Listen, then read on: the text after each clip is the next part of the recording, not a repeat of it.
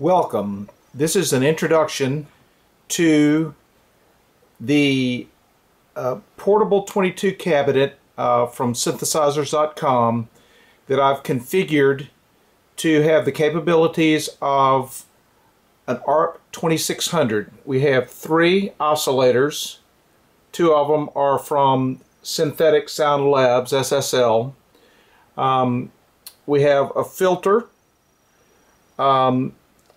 a mixer for the voltage controlled amplifier, a combination envelope generator voltage controlled amplifier. We have a mixer for the filter, an 8-channel mixer.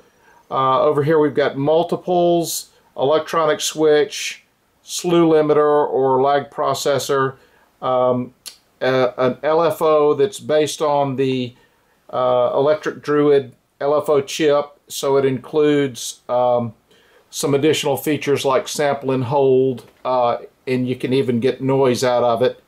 An additional envelope generator that is again based on the Electric Druid chip, a voltage controlled envelope generator, the Synthia Saw Animator, and the SSL IAN Fritz 5 pulsar and dual analog exclusive OR, which is being used for the ring modulator.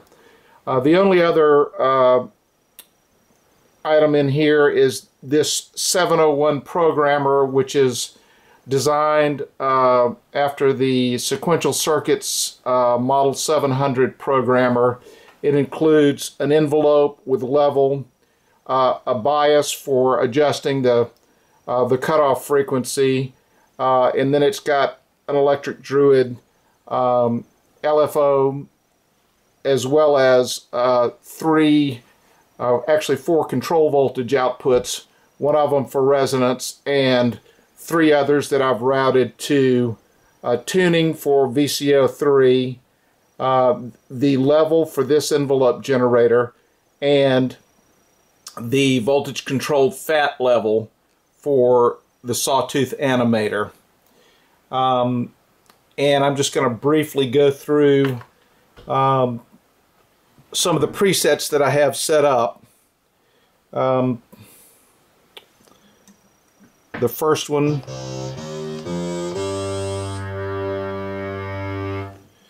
is a general percussive sound that can be used with sequencers. This is a Moog style lead. A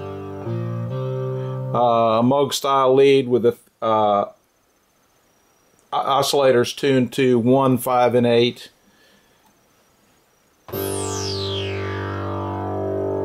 A filter sweep with high res setting, a la Rush. That's a bass sound, and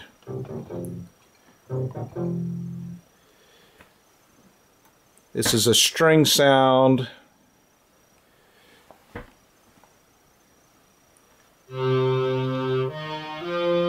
That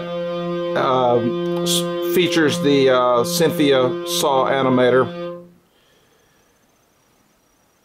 Trumpet sound.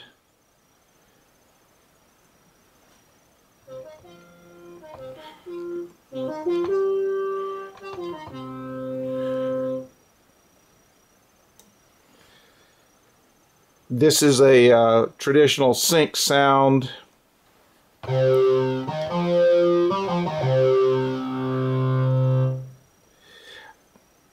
We have a clang tone.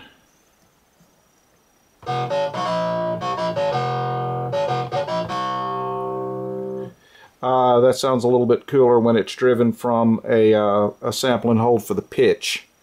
And then we've got a series of sample and hold sounds.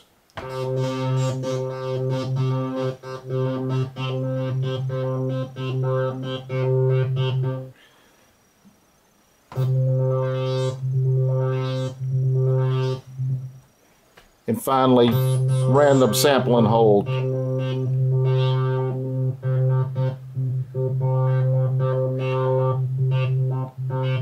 And that's the introduction to the DotCom portable system that's configured to have the capabilities of an ARP 2600. Oh, this is critically important. You'll notice that there's only one patch cord here other than the keyboard voltage and the gate, and that's because, like the 2600, I've outfitted this with normalized wiring behind the panel so that basically most of what I'm doing here is making adjustments to the mix and occasionally to some other modules, but it's almost all normalized.